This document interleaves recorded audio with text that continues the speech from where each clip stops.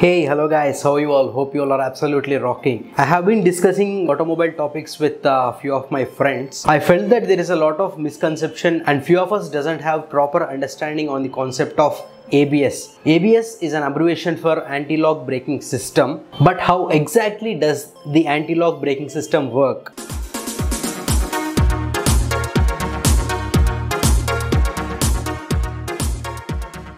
Let's consider a vehicle, a two-wheeler which has ABS and a two-wheeler which doesn't have ABS. It might have a disc brake or a drum brake. When the vehicle is at a speed of 50 or 60 kilometers per hour and when the brakes are applied suddenly, what exactly happens is, if this is the drum and this is the drum shoe, when the brake is applied, the drum shoe expands and try to create a friction between the braking shoes and the drum, because of which the vehicle will stop suddenly.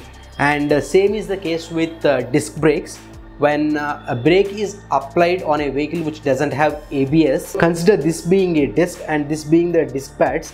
The disc pads try to push the disc to create a friction and stop the vehicle at once. Whereas in the case of a vehicle which has ABS, when a brake is applied suddenly and if the vehicle is in a speed of 50 or 60 kilometers, there is a small plate which is attached to the disc and a sensor will be reading the speed of the vehicle. If it's a dual channel ABS, the same sensor plate and the sensor will be on both front and rear wheels. The sensor will be reading the speed of the vehicle and it will be sending the data to a central processing unit which tries to analyze the speed of the vehicle, and if the vehicle is stopped suddenly or the brakes are applied at once, this particular CPU with the help of these sensors tries to roll the wheel instead of locking the wheel at once. If the vehicle doesn't have ABS, there is a chance of the vehicle skidding and might result in an accident. Whereas a vehicle which has ABS, it doesn't lock the brakes of the vehicle at once.